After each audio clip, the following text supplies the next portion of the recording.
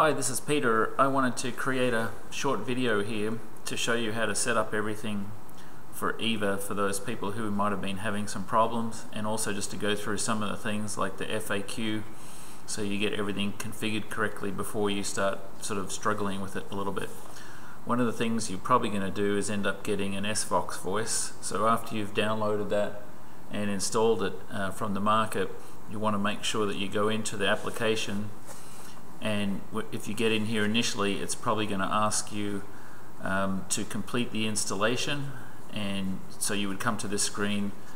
Make sure that you follow the steps for completing the installation, and when you get here, if it's completed, you press the play button. Hi, I'm Grace. Type any text in this window to hear it spoken. If you hear that, then that means the voice is installed correctly and it's working. So the next thing you want to do is you can go to your Android settings, take this shortcut button here, and this brings you straight into the text-to-speech settings, and you'll see here you can choose between your engines. By default, Pico would be your engine, and you want to switch that over to SVOX, and once you've done that, you can come here and select the default language.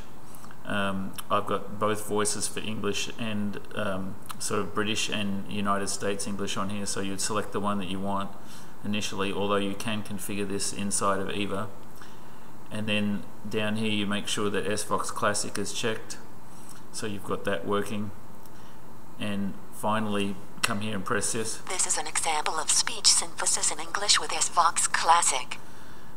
And if you hear that voice as opposed to the default Pico voice, then that same voice would work correctly inside of EVA. Okay, so now we're going to go through the setup process, and because it takes about 3 minutes, I'll fast forward the video through parts of it there just to get to where the setup is complete.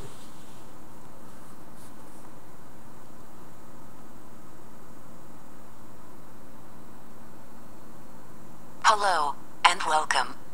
My name is EVA. Here we go. Remember to wait until the speak bubble turns green. What is your first name? Peter. Tap on the item you would like for your first name or select the last. Hi Peter, and what is your last name?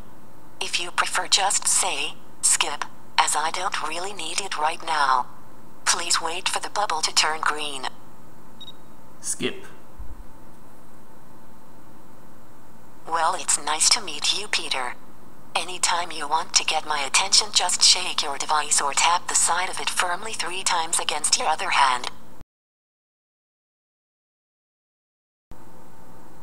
Okay, the first thing I want to show you here is how to adjust your settings, and generally you can say that by saying display my settings or show my settings, or you can long press the menu button on your phone, or you can click it 4 times. Your settings are displayed.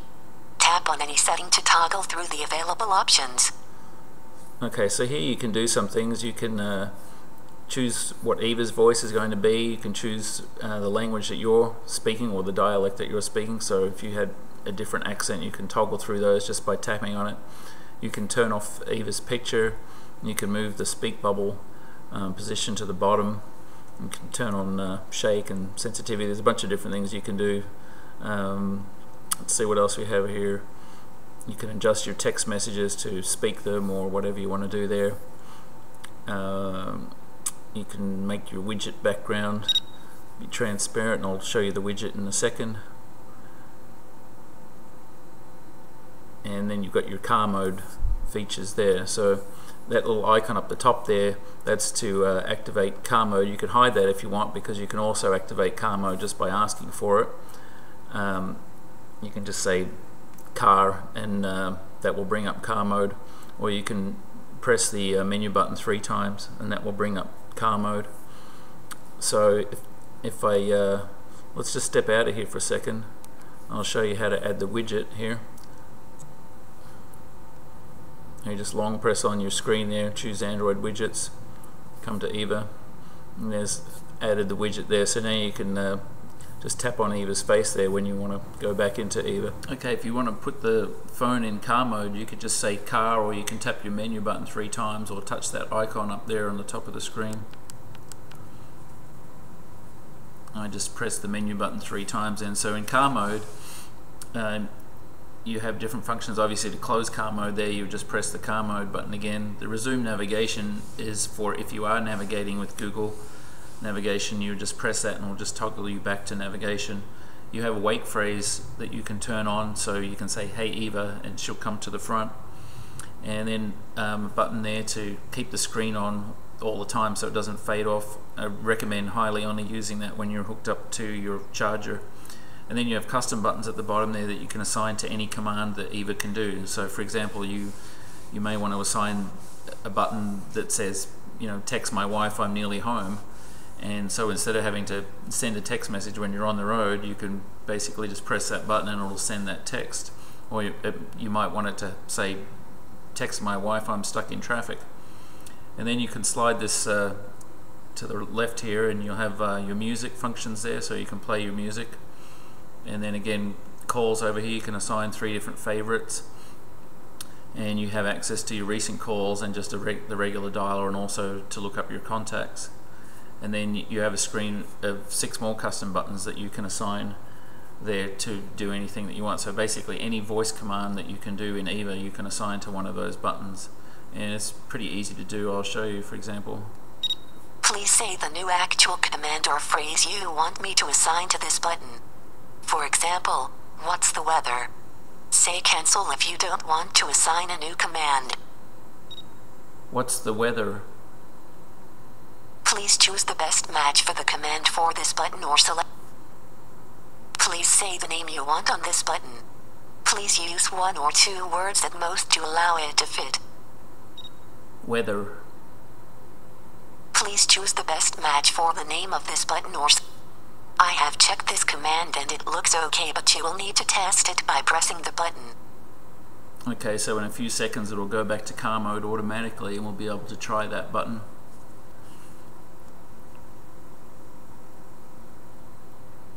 Okay, so you see it's assigned there. Now we can just press it. The current conditions for Clinton at 2:38 p.m. are sunny with a temperature of 43 degrees and humidity of 39%. Wind is from the south-southeast at 7. And when you're in car mode and you do anything that takes you out of car mode, you'll automatically go back into car mode, and depending what it is that you've done, it'll time out differently. Normally it's just a short timeout of about 5 seconds. In the case of something like this with the weather, it takes about 30 seconds and it'll go back to car mode. So it's always going to fall back to car mode unless you specifically exit from car mode. Okay, so we're back in car mode there, and if we wanted to exit out of there, let's see, maybe we want to play some music.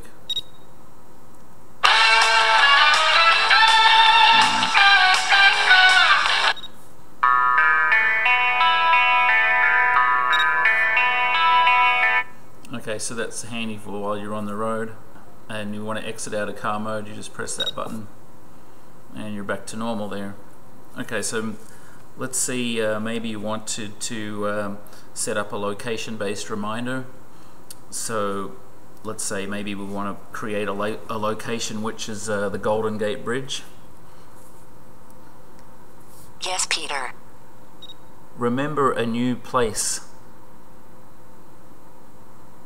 Please tell me the place name or address you would like me to remember as one of your locations. I will locate it on a map and you can select the exact position. San Francisco. San Francisco. Say the next part of the location or say select, again, cancel or done. Done. Loading map of San Francisco. Please position the push pin where you want the location to be marked and then press the back button. Anytime that EVA asks you to say the word done, you can also say OK or finished, and that basically has the same effect, because sometimes it doesn't work very well saying the word done. The voice recognition misinterprets it. Okay, so I've got my little push pin there right on the start of the Golden Gate Bridge. So I'd hit the back button now. What would you like to call this location? This will be the name that I will listen for when you ask me to create reminders and such based on it. The Golden Gate Bridge. Please choose the best match for this location. Your new location is now ready to use.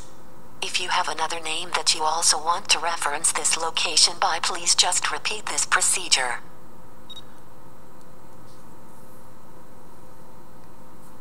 Okay, you might have noticed there that you can actually tap Eva's picture. It's the same as tapping the speak bubble there.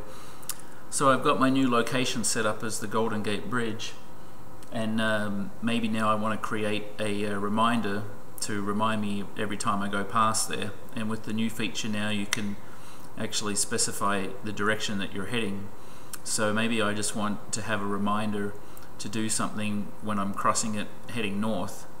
So that would be considered a go past reminder because I'm actually moving past it. And I can actually set it up to happen every time I go past this. So like every day I cross that bridge, I can have it basically play the reminder for me, or I can have it do an action like, you know, disable my Bluetooth or something like that. So let's see, I'll see if I can set up a reminder for that. Yes, Peter. Every time I go by the Golden Gate Bridge heading north, remind me to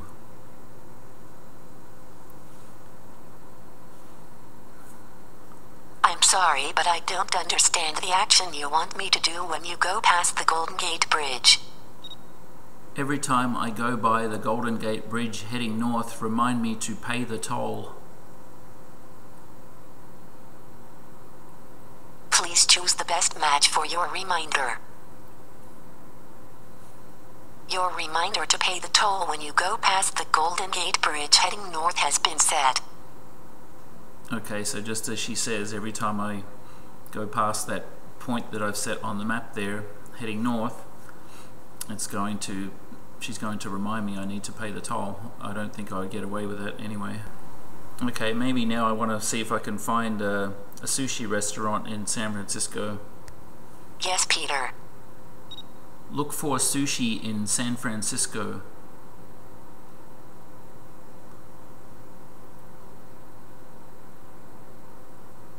I found the following listings for sushi in San Francisco.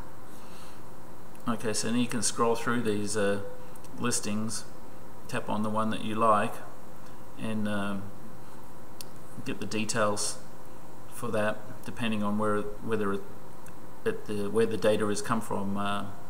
You'll have details or you won't, and then you can look at the map, or you can navigate to, or you can actually share that location with somebody else, in which case it will send them a text message to say here's where you're headed, and it'll have a link in that map for that place.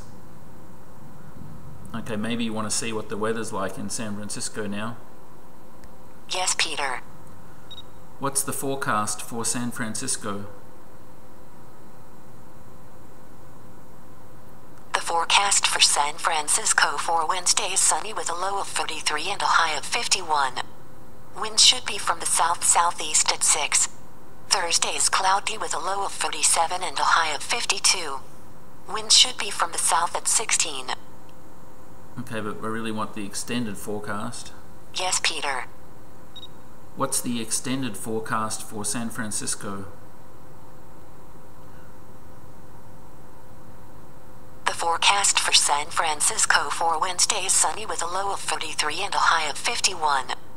Winds should be from the south-southeast at 6. Thursday is cloudy with a low of 37 and a high of 50. And see, I can tap on any of the text that Eva is speaking, and I can get her to stop anytime I want, so I don't have to wait for her to complete there. So there's a lot more functions there for you to discover, and if you wanted to look at some of the previous videos that I have done that are on my channel, those will show a lot more of what has been done in the past, and there's going to be a lot more to come in the future. So I hope you enjoy what I have now and what's coming. Thanks.